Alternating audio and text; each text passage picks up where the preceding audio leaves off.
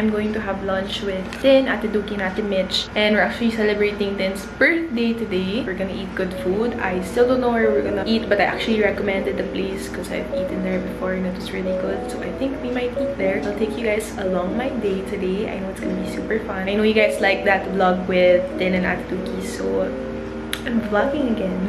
If you guys haven't watched that, I'll link it here or I'll just put like a link somewhere up here. And Ate Mitch is coming with us. If ever, this is our Korea squad.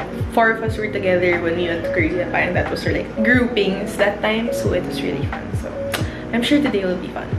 I'm really over my long hair now. I think I've embraced it too much to the point that I don't want it anymore, and I think I'm gonna get a haircut this weekend. By the time you watch this video, I already cut my hair. By cut, I mean I just want something new.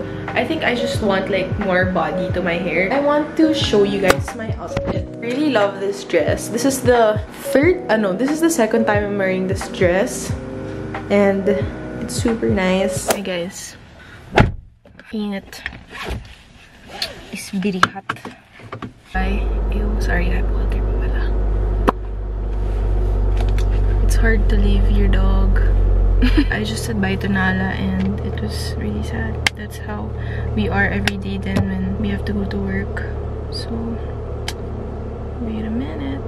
He's on the way to EGC and I'm gonna meet them there. Bye! I made it. This is actually one of the first few times I drove by myself. Because usually I have my mom with me because I drive to work. And that's all I ever do. I mean, I don't really go anywhere. I mean, if I go to Vito or if we go out, he usually just picks me up. Oh yeah, this is like the first time I'm actually driving myself, which is great. They're not here yet. I might just check something out because I have to get my mom a new charger. So I might go to the Apple store. And yeah, we'll see.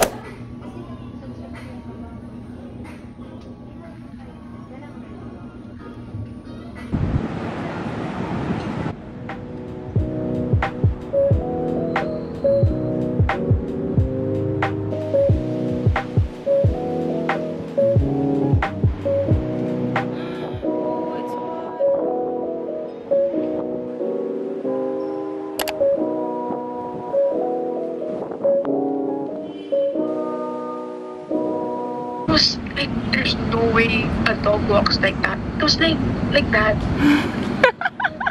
It's like, parang naghahanap ng prey, gano'n. And then I was like, that's not a dog. That's a coyote. Fish in a, like a neighborhood. Busy street. Happy birthday, Tin! Chuy! Hi! Naku, maamoy ako ni Nala. Kaya nga, thank you. See, I told you they have. Yay! The wings are good. Oh. The wings are good if you want wings.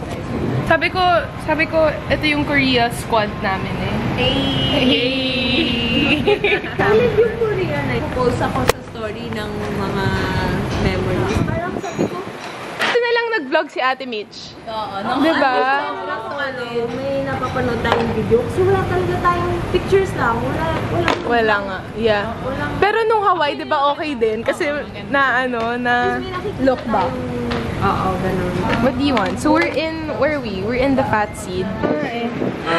True. It's like Wagyu Paris. It's like Paris here in the Philippines. Pero instead of that was beef steaks. Garlic. Triple decker grilled cheese. What the heck? What the heck is that, Kuya? Triple decker. Ayun na naman tayo. Alam mo ba, na-realize ko, mas okay mag-gastos na pagkain. At least may napupuntahan, nagiging tae after. Hindi, at least you're happy mentally. Yeah. Spiritually. Yung baunan pa nga. Ganyan yung baunan ko sa work. Cute. Paris yan, Gor. Oh my God. Wait lang ko yung isa ko pala sa Paris ko, wow. Yung Paris ko. I ordered mango rum chicken. What did you order? Wagyu Paris. Wagyu Paris. Look at that. She we ordered the same thing. Ate Mitch ordered grilled cheese and shrimp. And we have this. We mix this wings with that. And we're gonna have a good time.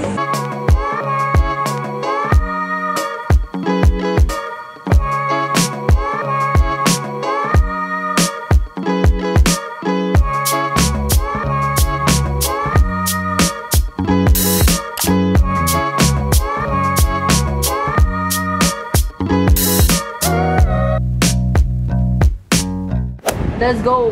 Red sangria, my friend. Yeah, okay. Ikaw, Ate Doki. Okay, initial plan. Huh? Buy one take one yun, bakla. Ikaw, ano mag-stop so I'm the odd one. Wait, can I just see lang? Kaya niyo mag-try ng iba? Sige, ako yung jungle juice. Parang, hindi, meron, hindi natin alam kung anong nandun, di ba? Okay.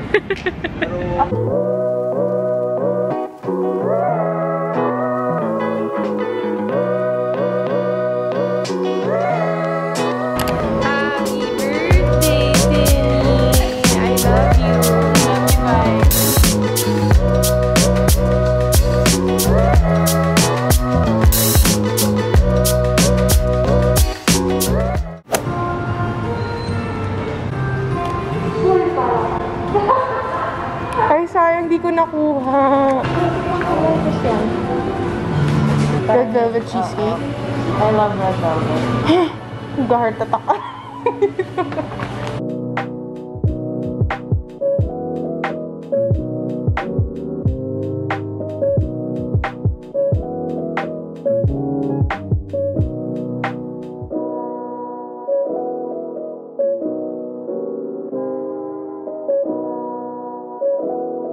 So we got the banana pudding. I've never tried this. The tres leches and the red velvet cheesecake. Hey, we're gonna taste this. We're gonna taste this. Let's go. Go! Oh my god!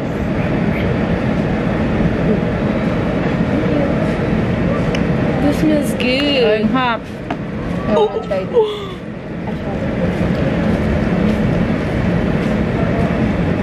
Siya kasama nung nagala. Oo. Nanonood kami ng Wicked. Huh? This is so good. 10 over 10. Wow! I love banana cream. Sorry, I do not like banana. Tres leches. Mike? Kamis din. That's good!